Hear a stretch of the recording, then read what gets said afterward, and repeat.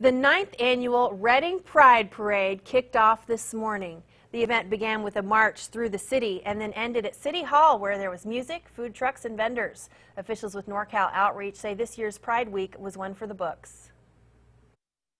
Regardless of the setbacks that we had because of the fires and everything, it's a wonderful day. I think this is one of the biggest turnouts we've had in any year that we've had. And if you're wondering about the lighting of the bridge and the party that comes with it, it has been rescheduled due to the smoky conditions from all the fires we've had. The lighting will now take place on October 12th, the day after National Coming Out Day.